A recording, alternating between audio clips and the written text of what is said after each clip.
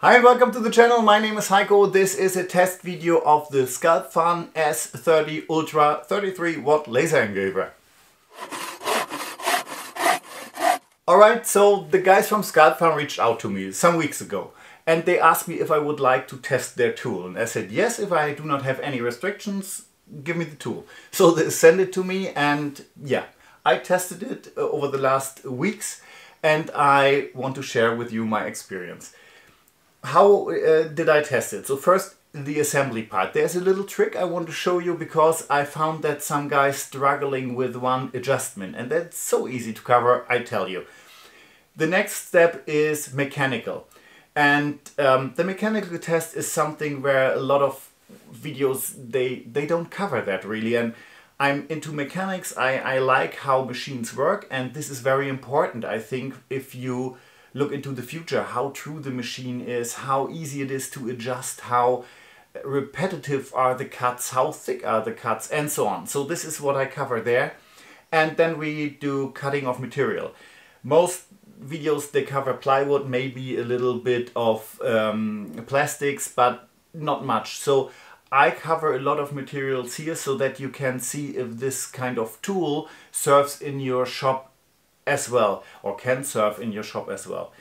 And yeah, we did some little projects on the way, I show you that, and at the end I sum up the whole machine, my findings, the good and the negative parts of the machine, and how a future me would use that tool in a shop.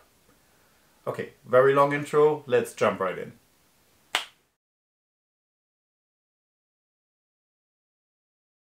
Unboxing the whole engraver was a joy. So they packed everything perfectly, and there are also two aluminum sheets as a cutting protection and some distance pieces to rest your work pieces on. And what struck me the most is that they put a bag of spare screws in. That's really handy, always good to have, just fantastic. The assembly of the S30 Ultra was really a fun thing. It was like a big Lego. Everything was, made perfect. No sharp edges. Every thread was cut. Every single step was described in the handbook, and they even packed little bags of screws for every little step. So yeah, it was an absolutely beginner-friendly project, no special tools, everything was there. The only thing you have to make sure is that you have a big work area. This is a huge machine. You need at least a work area of 3 by 3 feet or 90 by 90 centimeters. Bigger is better.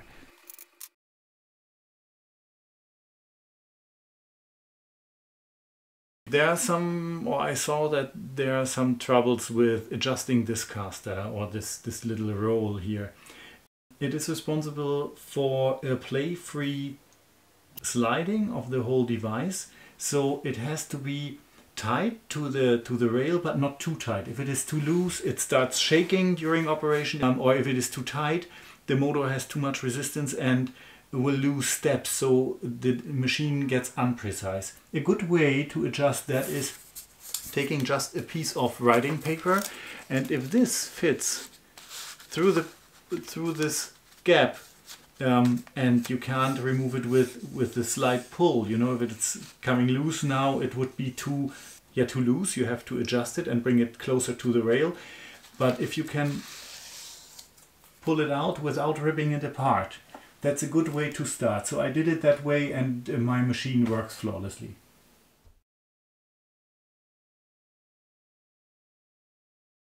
Alright, laser is ready, and what to cut first? From all the things you can cut, I cut a square. Why a square? You have to know that a laser beam is very seldom a perfectly round thing. It's more an elliptical thing. So that leads to a point where the laser cuts in the x-axis in a different thickness than in the y-axis, and you have to correct for that. That sounds complicated, it is not. Just paint a square, cut it, measure it, and then you can tell Lightburn, I use Lightburn here, you can tell the software what you want to cut and what you received, and the software will correct for the rest.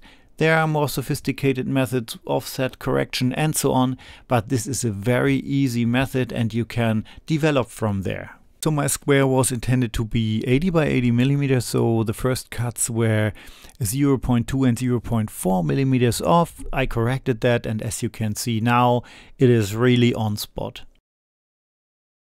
As a next step, I want to know how thick are the cuts in X and Y direction. As mentioned, they are different. So I cut two angles, just a X and a Y cut. Y2, one of these angles I cut with one pass through the material. The laser is powerful enough to do that. And the second one I cut with two passes through that material.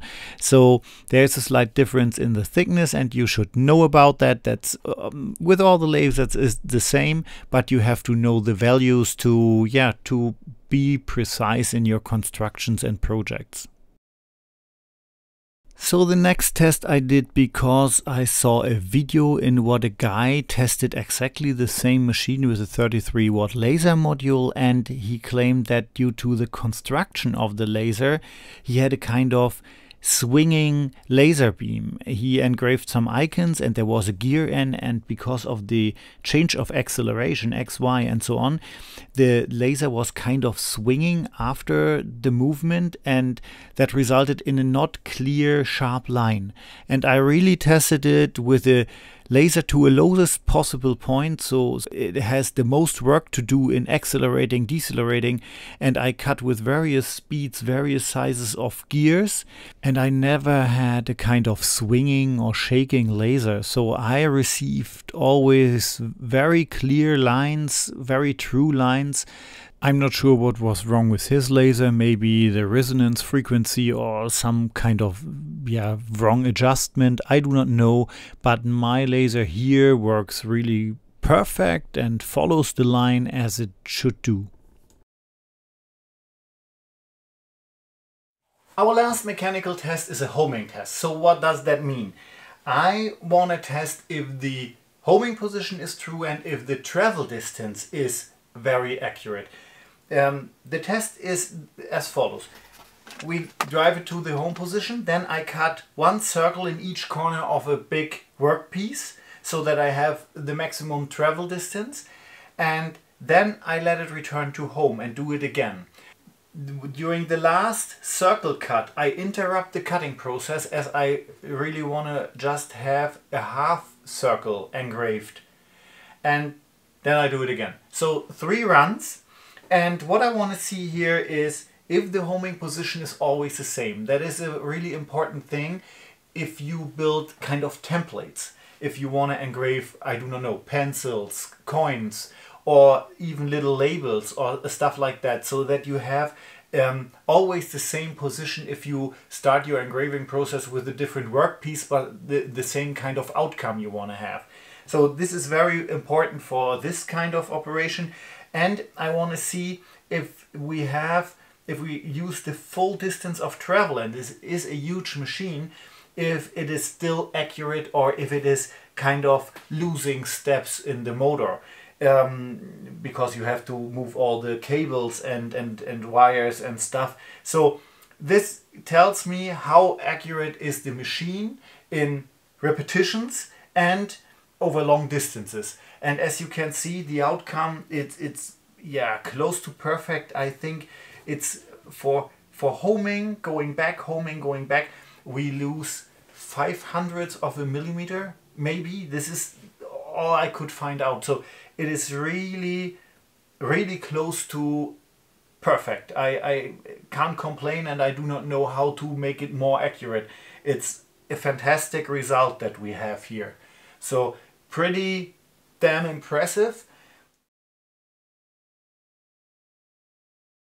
Alright, now it is finally time to cut some materials. I use Lightburn as my software, so there's a little option in there for material tests. And I test MDF here first. You just have to define the parameters and it starts cutting. I followed directly with a little project. I made this box from an old IKEA shelf back wall. Very easy project. There are 3 pages available in what you can create every kind of imaginable box. that you want to have with dividers. The dimensions are free. So yeah, you can make boxes from scrap wood. Imagine the possibilities for gifts, for storage solutions. Crazy. And I learned something here. The stickers IKEA used, they containing RFID chips. So the laser cuts through that, but it was a very smoky process as there are metals in and not only paper. So yeah. Next I'm going to show you some material tests I made. And in explanation for that, I just test maximum 90% of the laser power. Why? You would never use 100% as it reduces the lifespan of your diode drastically. So I don't want to test here something that you would never do at home. It's better to let the laser run a second time the full shape you want to cut out than to go to 100%. Keep in mind, this machine is a 33 watt laser, so if I cut here with 90%, it's far more than a 20 watt laser with 100%. In your face 20 watt lasers.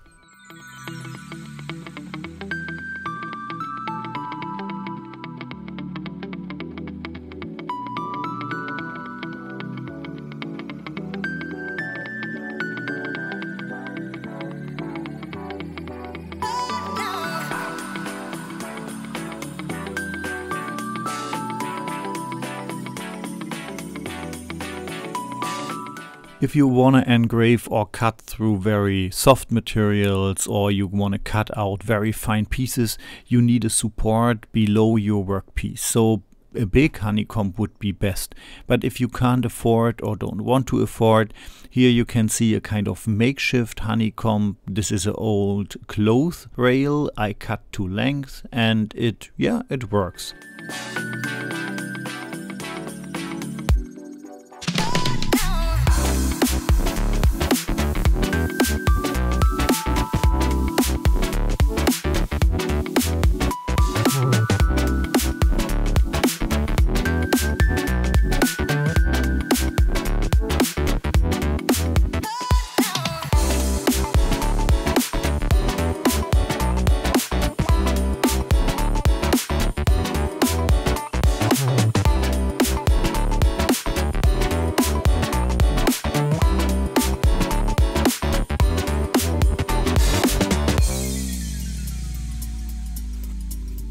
You know that I'm a huge fan of upcycling and reclaiming material, and you see me here now using an old piece of printer housing it was.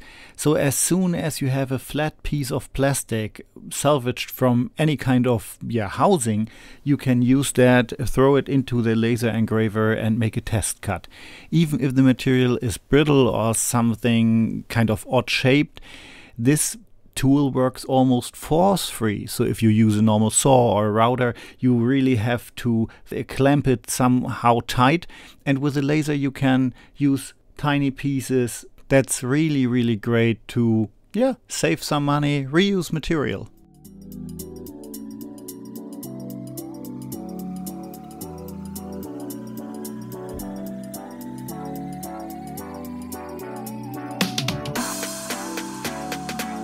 And here's something to learn from my experience. I made a little test tube rack for my oldest son. I used my makeshift kind of honeycomb, but I didn't think about the placing of that pieces. So some of the cutout pieces, they moved like a seesaw and they were sticking out of the surface. And in a later cutting run, the laser had catched on one of these little pieces and move my whole work material here, so that it was actually a miscut and the full material was lost. I have to do all that again, but I show you the result here. It was a really nice little project, and that's just an example for you what is possible with that kind of laser tool. By the way, I made the full construction of that by myself with Lightburn, so I did not use any other software. Lightburn was enough for me, and it was a very easy process. Took me 15 minutes or something to construct that, and then I had to 2 times cut it out.